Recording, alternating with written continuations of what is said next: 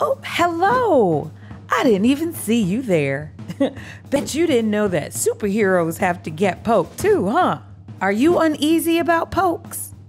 That's a normal feeling. I was a little at first too, but then I discovered something really cool about our bodies. Let me tell you about it. Inside our bodies, we have these helpful connectors called nerves.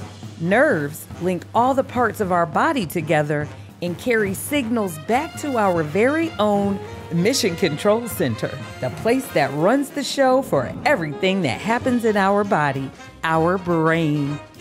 When the nerves pick up on a potential threat in a part of our body, they send a warning signal up to our brain right away.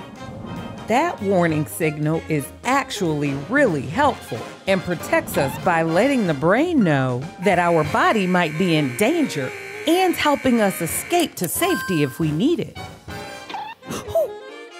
Sometimes this happens when something isn't dangerous and may even be helpful, like when you get pokes or have a blood test. The pain warning signal isn't needed during a time like that because these things help us and protect us. Unfortunately, our nerves sometimes can't tell the difference and send a warning signal even when we're doing the right thing by taking care of our bodies and our health. You don't need the warning signal when you're getting a poke because you already know it's safe. They are doing the poke to help you be healthy. There is no danger. The great news? We can learn to take control of our brains, interrupt the warning signal, and have much more control over our bodies and our experience. We can use our natural superpowers. Spoiler alert, you already have some.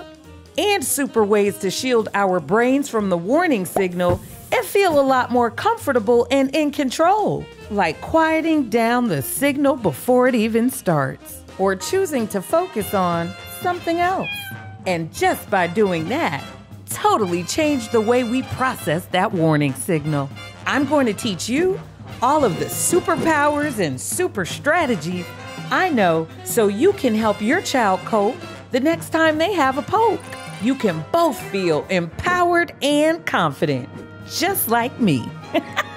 You'll also make a game plan to show your doctor so they can help you and your child use those amazing powers. Everyone does better when they know what to expect and are on the same page. Forgetting something. Score!